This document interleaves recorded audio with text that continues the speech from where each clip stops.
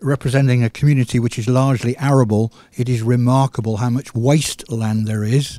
And one of the benefits which is available is to bring that wasteland into productive use, either as for wood, low cost crops and that sort of stuff.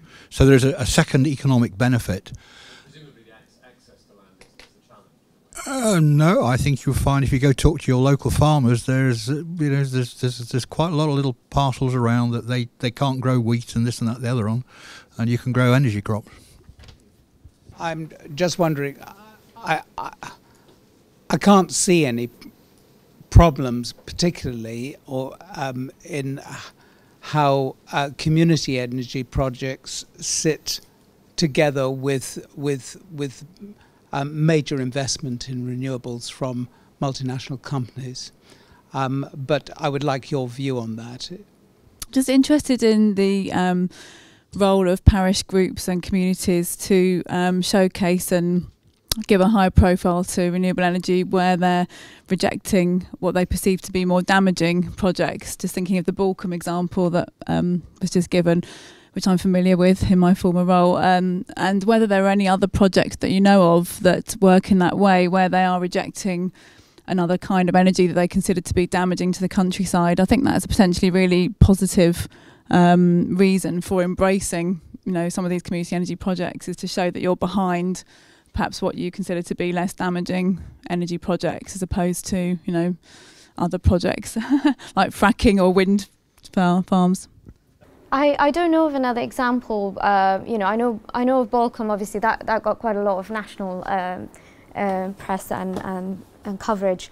So I'm afraid I don't know of one other than Balcombe. But I should have mentioned, while we've got a community energy strategy and community projects are led by communities, I think local authorities and housing associations and landowners play a really important role in helping develop these projects. Really, there's a Low Carbon Hub, which is in Oxford, and Oxford City Council have supported their development in terms of financing.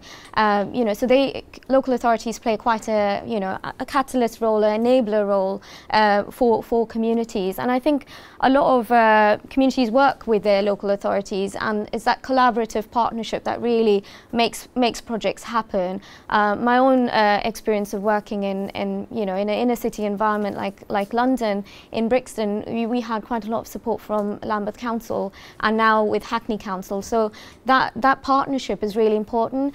And our schemes were actually developed with keeping in mind, some of the shared objectives that the local authority had, and so did the community. We've got a shared idea of what local benefits are, and so it's about coming together. So there's a lot of skills and partnerships that can happen. We can have a more collaborative approach. I'd like to pick up the question that you made around, where does community energy sector sit alongside these big energy companies?